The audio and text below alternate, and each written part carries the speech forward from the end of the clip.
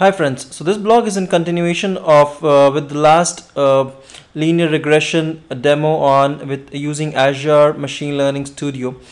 We had used the college dataset where the 5 independent variables were used to predict the salary, which was the regressant, and these being the regressors or the predictor variables. And we established and built the model along with the hypothesis on Azure ML, and this was the model that we had built. If you want to refer again how this was done, please go and visit my last blog on the college salary using Azure Machine Learning. The intent of this video is to take it ahead and set up a web service out of this model that we have tested with an efficiency of 81%, and we would be using that web service to connect to the web apps or any websites to be able to predict the salary. So the first important point is to set up a web service from here on. So as our model is successful, what we have to do is set up a web service with the predictive capabilities. So we are just creating a predictive experiment, and as we do that, as Azure is doing that, we can see there are certain changes happening while it is making the predictive experiment. You see there is a new tab introduced, and the new tab is having a couple of changes. We have a web service input and a web service output along with certain other changes. Now this all looks good. This all looks good and makes sense. So this is our model which we have trained, and it holds the scores of the coefficients and the intercepts for the data. And this is the scoring that has been done on the data set, and this is the web service output. All looks good, only the changes would be, first of all, we would have to launch the column selector and deselect the salary. Why we are doing that is we want only the 5 independent variables to be going as an input to the web service, and the web service returning me the salary. The second change is we are trying to keep the web service as an input. So what we do is we hook it up to the score model,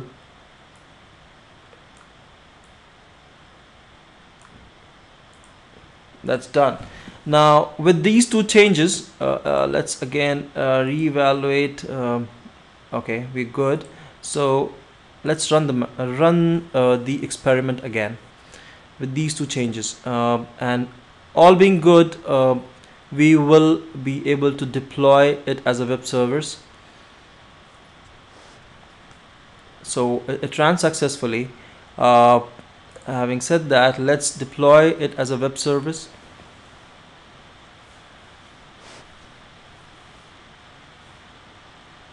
So what we see is on the tab of web service, there is a new web service experience coming up with the college salary predictive experiment, and we have two kinds of execution possible. This is the API key which would be used when we are connecting it from a website or a web app.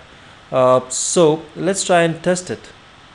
So as you can see, these are the 4 input parameters. Let's say we are going with male, 15, rank, let's say full, let's say number of years in current rank 15 years, highest degree is doctorate, and let's say years in highest degree is 25.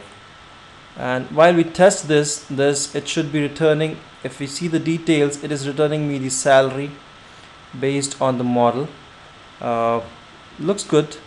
Let's also test the new web service experience. This leads you on to the test endpoint and configure endpoint tab. So if you click on the test endpoint, this again results in an experience to be able to generate the same. So let's test it again quickly. Let's go with female this time, and let's say full, number of years maybe 12, highest degree doctorate, and 15. The response is the salary. Looks all good. Now let's go back and we can configure the endpoint We can as well see if we go and connect to use endpoints, is basically gives you the keys and the URL that would be needed. So you just need the primary key and the URL, and it also gives you a sample code in C#, Python and R, which you would be using to be able to connect and pass on the input parameters and get your output. So this all looks awesome. The Azure is a one stop for you to automate and productionalize your machine learning models that you built. From here, the only other question, what about a hardcore R programmer? So for the next video, what we will be doing is we will be evaluating a model, building it the entire model in R, and then we will deploy that model as directly as a web service without even having to do the experiments and predictive capabilities here in your Azure ML. You can directly put the web service from R. That is what we are going to see in the next video.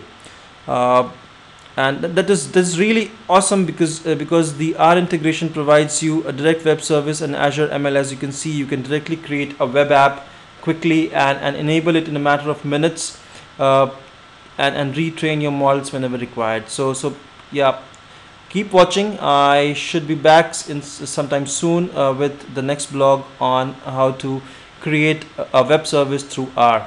Thank you.